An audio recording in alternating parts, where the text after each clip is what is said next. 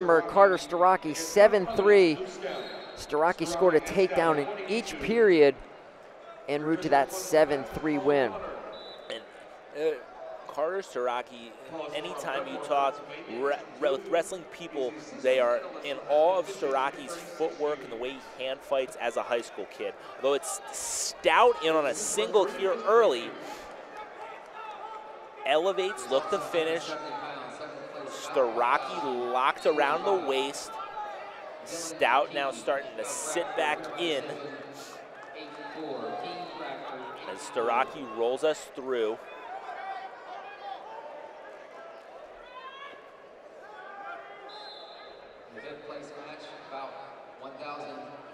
Now it's Starocci looking to create a little bit of offense. Will go out of bounds. Scoreless here, 50 seconds in another matchup of top 10 wrestlers in the country. About 1,047 in the third place match. Stout again on the offensive there, nothing really doing. Now it's Starocci, head inside single. Can't quite hide the ankle as Stout scrambles. Starocci looks to sit up and through.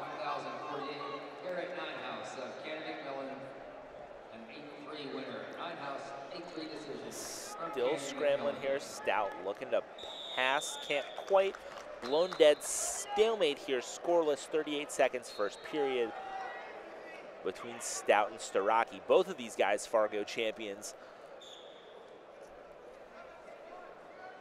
Top 10 wrestlers in the country, and now Pennsylvania State finalist Starocci looking for his second title.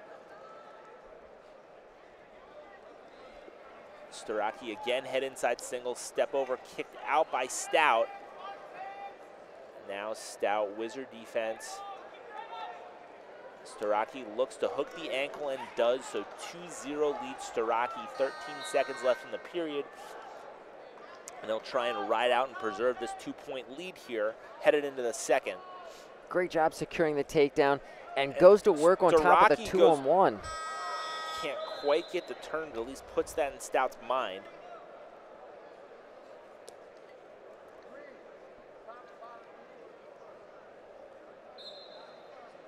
Stout's father was a 4-time All-American heavyweight at Clarion, as well as a state champion in New Jersey. Also, older brother Kellen, a state champion. So this is not an uncommon position for a Stout family member to be in, as Luke in his first state final. Up to his feet, looks to peel hands. Starocci trips and returns, tries to throw a leg off the return, blocked by Stout. Now sits him back into that 2-on-1 tilt. Elevates, now a crab position for Starocci. We roll out of bounds. Whistle start 139 here. 2-0 leads Starocci.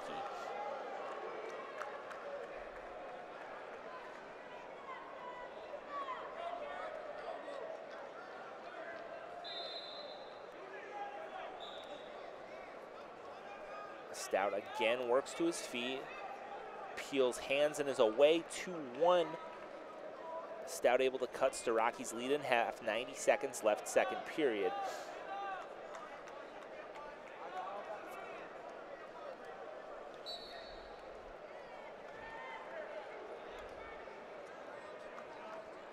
Nice re-attack there, Starocci.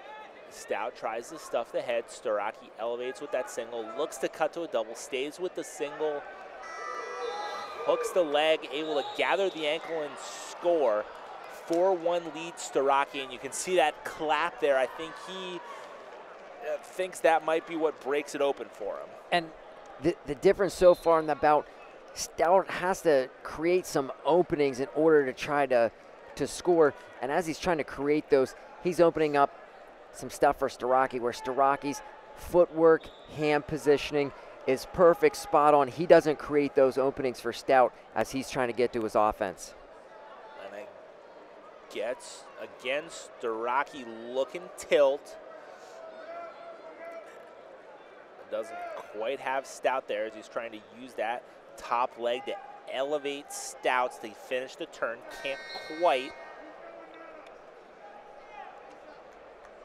Now readjusts, Stout bellies out, 32 seconds left here. Starocci in charge, and now kicks out, stays on top, but Starocci in charge and about reminiscent of that Powerade final.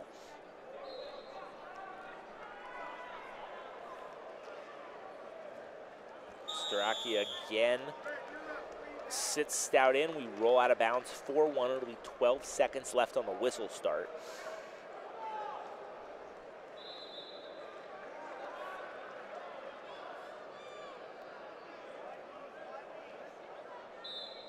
Erie Cathedral Prep been in the mix in the team race the entire tournament. Currently sitting in second, trails Bethlehem Catholic by 12. As Starocci rides us out. So with significant bonus points and a pair of champions, it is mathematically possible for Cathedral Prep to catch the Golden Hawks. And you also will have Dorian Crosby at 195 pounds wrestling for a medal. Yeah, and certainly if Crosby were to win, they can make things close. As Starocci up and away and extends his lead to 5-1 here in the third period. Level change there, Starocci.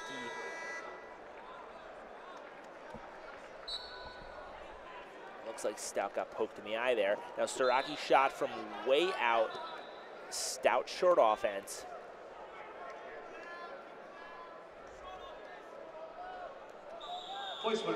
Get it blown dead. Restart 118. Starocci in control here at 182. Not an unexpected result. Certainly both guys nationally acclaimed, but Starocci just has been on a higher plane really for the last year, year and a half. There's a nice re-attack there, Stout. Heavy hips from Starocci, tries to go behind, runs out of real estate before he scores. 101 on the restart.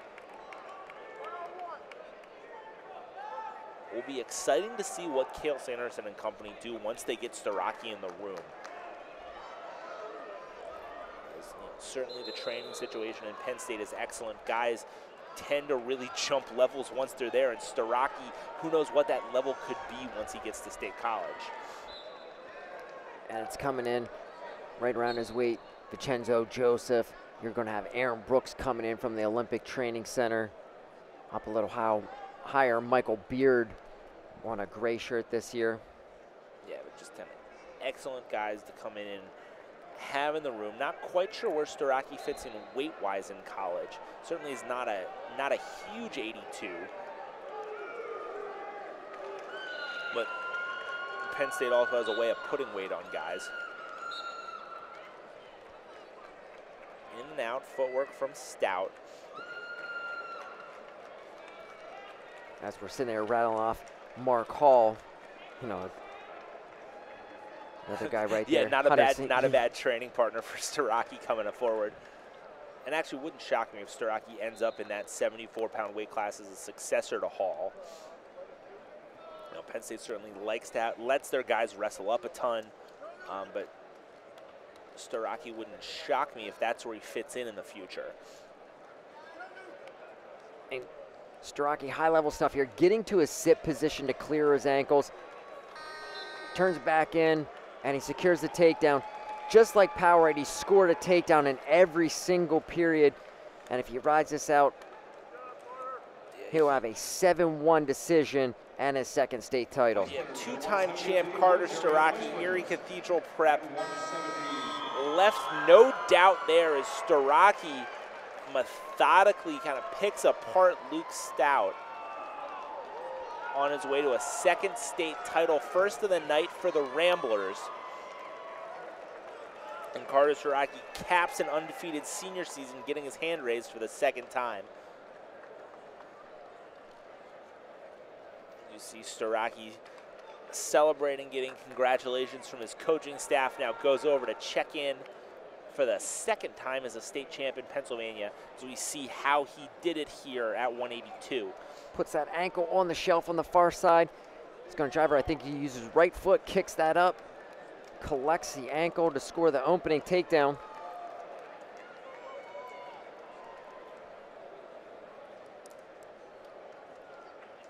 Good work on the edge here. Gets his head up in position, turns the corner, scoops the ankle, takes that, didn't quite have to take it to the far shelf, but he just collects the far ankle. And the final one sits out, clears his own ankles, turns back in, and there's the takedown. As we meet the medal winners at 170.